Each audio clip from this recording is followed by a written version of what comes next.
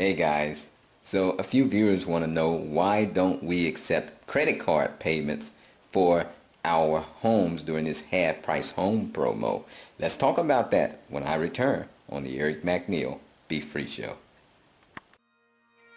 Black men and white men, Jews and Gentiles, Protestants and Catholics will be able to join hands and sing in the words of the old Negro spiritual, free at last, free at last. Thank God Almighty, we are free at last. Hey guys, welcome. You've just discovered the Eric McNeil Be Free Show, where it's all about being financially independent, responsible for self, enjoying life, and empowering others free. So you see behind me, I have a sofa. This is some of the furniture for the model home, but the model home is not ready yet, so we had to divert and bring it here. And you have to get these made, so we had to go ahead and put our order in to get it made. We didn't know how long it was going to take. I got these, this is a sofa 3-seater, and I got some more back here. And we got these from latex foam, and yeah, so you can see in here I got some more. These are like a sofa chair and another sofa chair, and that's a another sofa 2-seater, like a love seat, I guess they call it. But now in your model home, you know, in the well, actually not in the model, but in the homes that we're selling, you won't have this much furniture with the in the living room. The reason we got like all of this is because they offered a discount if you purchased the package. So we went on ahead and got the package because we have two sides of the model home that we're building that we have to furnish. So but typically in the homes that we're selling, you'll have, like, you know, the love seat, then you'll have an accent chair or a sofa chair, and then you'll have a coffee table, and that will be your living room set. And you can upgrade to other things, you know, like maybe you say, okay, I want to upgrade to the 3-seater, you know, instead of the 2-seater, or something like that. So yeah, unfortunately it's still wrapped up for the most part. You can kind of see the color. It's kind of a brownish color, but yeah, it's still wrapped up. Yeah, you know. But yeah, so they brought this, and as soon as it is ready to move, we will be moving it over to the model home. Okay, so yeah, I just thought that was something to show you this morning. But at any rate, let's talk about accepting credit cards for home payments, guys. All right, so yeah, so that's what people want to know. Eric, you got this half price home promo going on, and somebody just, you know, $20,000 they can spend. Well, here's what I tell you. What you can do is you can go get a cash advance. And there's my chicken, you know. It's not my chicken, it's the workers' chickens, but you know, they like to keep me company here next door. But at any rate, so what you can do is you get a cash advance, and you get the cash, and then, you know, now typically, you know, the cash advance is much less than what they will allow you to charge. Yeah, so I don't know if he's gonna let me. Shoot, shoot, shoot, shoot, shoot, shoot, shoot, shoot, shoot, shoot. Making all that noise.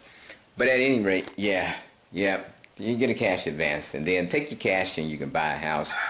Now, I want you to watch this video. It's about a 7-minute clip, and this is just a short lesson that I made for an online class, and it talks about you know, one of my experiences with credit card processors when I started my online company. And I want you to hear my experience, and I'm gonna come back and we're gonna talk more about it after, you know, you listen to the you know, the recording. All right. Okay, guys, this lesson is really just going to be a story of my experience with payment processing companies.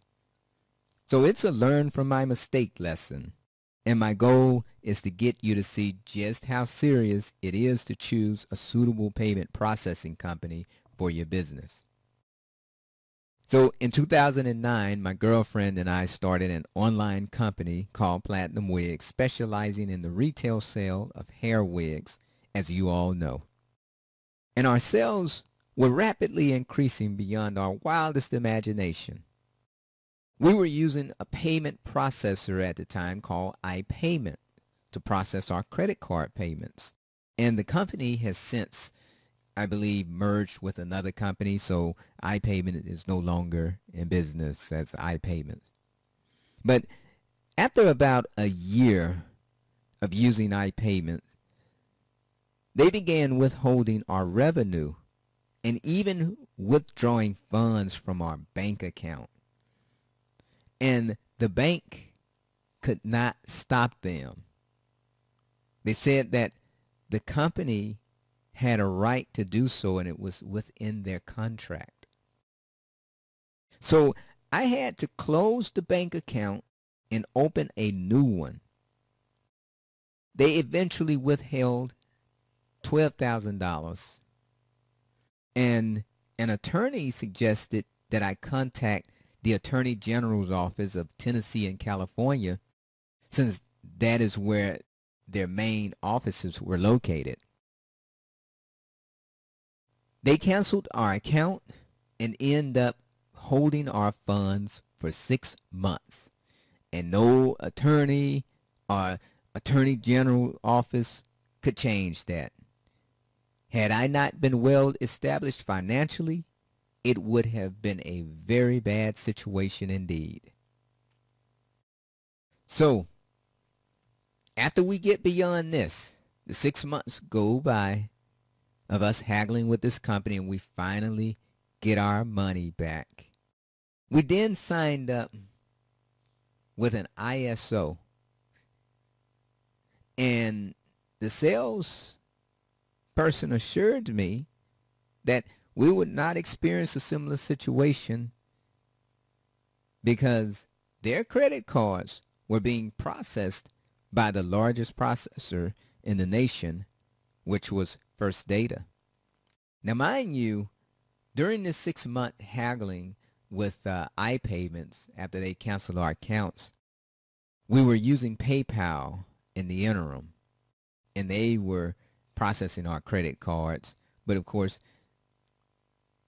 they're not a merchant account, so our rates were higher, but we didn't have the problem.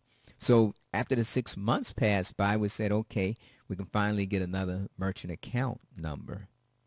And we used First Data based on the guarantee from this salesperson that the same thing could not happen with First Data. So I was very relieved. But about 30 days after signing the contract with First Data, the company closed our account and withheld about $27,000 of our receipts. After contacting an attorney, he informed me that this company, First Data, drove an airline to bankruptcy. So there was little that I could do to fight them. He simply hoped that I had enough money to weather the storm. And First Data ended up holding our funds for 6 months, just like iPayments did. So, after these two experiences, I began to research the market so that I could really understand this whole credit card processing market. And I didn't realize just how murky it truly was. I discovered that iPayments actually used First Data to process their credit cards. And I saw that there was only about 10 companies processing virtually all the credit cards. And because the industry was not regulated, they could essentially do as they pleased to customers. After our first two experiences with credit card processing, we then approached PayPal and explained to them our business. They offered to do our credit card processing at a lower rate without the hassle. However, they did require a rolling reserve, which meant that they would be taking a percentage of each sale and keeping it for 6 months. The amount that they took for the rolling reserve was about 20%, but this amount varies from company to company. Now, while PayPal allowed us to continue operating uninterrupted, there are some horror stories with companies and PayPal as well. So don't get too comfortable with any of these companies. This is why I always suggest having multiple credit card processors just in case. You need a backup and a backup to the backup. This seemingly small task is so critical to the success of your startup. And it's only because I had enough money to weather that storm that we remained operational. So most startups would not have been so lucky after having $27,000 of their receipts withheld from them within a few days. So please don't be lured to sleep by some fast-talking salesperson who promises you that this could never happen with their company. Do your due diligence in obtaining a payment processor, and again, have a backup plan readily available. Okay, hopefully you don't experience this. Now, let's move on to the next lesson. Okay, guys, so you have had the opportunity to hear the recording and hear me talk about an experience I had with a couple of credit card processing companies. And you can see that you can have a nightmare, and the tactic that they use to take my money and hold them for 6 months, they use the same thing on an airline to drive the airline into bankruptcy. So you can see how serious this thing can get. Now, when somebody charges something with a credit card and the credit card company transfers those funds to you, what they are actually doing is giving you a loan, right? They're giving you a loan, so the terms of that loan is basically they control those terms. And if they want to keep your monies for up to 6 months, they can. If they want to go into your bank account and withdraw funds, usually they can. So when you start saying, I'm going to accept some very large payments through credit card, you better be very careful with that. Because at any moment, now first of all, they'll usually tell you there's a limit. They'll tell you don't go over this amount in a day, or don't go over this amount in a month. And if you start going over that amount, then out of nowhere they can lock those funds. And even with our, one of the reasons we can't even do it if we wanted to be honest with you, because our credit card processor is Ghanaian based, and then you have these foreign cards. They will only allow you to do like maybe up to $1,000 per transaction, so per person. So even if we wanted to over here, we couldn't do it, you know, because they wouldn't process it. Now we started our half price home promo. Maybe by the time you see this, well, you might see it today, so it'd be like a day old. But we started, and we had a couple people who were able to process their credit cards, and after those two people, the credit card processor started declining the transactions, and I had to basically discontinue the credit card processor and just allow people to reserve their properties or their homes without paying that $500 fee, because the credit card processors started acting up. And I can see even still for the two people that process their credit cards, you know what, they haven't even released the funds. You see that? You see that?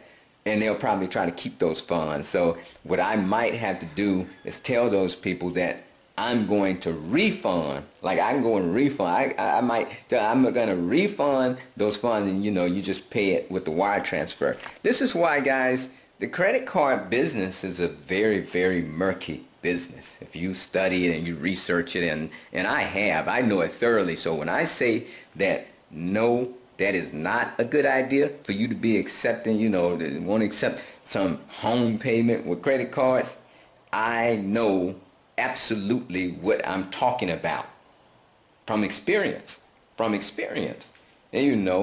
research. So guys, I know. Now, but anyway, that's what you have with this business. Like, hey, there's little to no regulation of these guys, and man, they take your money, they can do what they want to. Can you imagine 6 months? I can't wait 6 months. When you send that money, those monies here, I have to absolutely have a plan for that money when it hits that bank, because if not, we're not going to be able to fulfill our commitment. So we have to absolutely know what we're doing. And when somebody, these credit card companies say we're going to hold your monies for 6 months, we wouldn't be able to fulfill our commitments. We would be out of business. Like, the money, once it moves, it has to do something, right? It can't sit, especially in this economy where we have hyperinflation starting to happen, and the monies lose value so quickly, right? And if a credit card company, you put $40,000 in their hands, and the credit card processing company, and they got you for 6 months, do you know how much value that money loses? I couldn't sell you a house at half price and then deliver it with them holding funds for some 3, 4, 5, 6 months. It wouldn't happen. So yeah. So no, we won't be doing that. But at any rate, just thought I would share that with you. Like what we're talking about, go ahead. Hit that subscribe button. Like, share, comment. Let me know what you're thinking. And if you haven't already done so, please, please, please go to our website, www.migratingculturecrossing.com, and check out our half-price home sale, guys. You get the house for half price if you're willing to pay the full amount up front and you're willing to wait 3 years. It's very simple, very simple. And, you can find me on Facebook also at facebook.com/Eric McNeil is free. And as always, hoorah, ahuru. Now be free.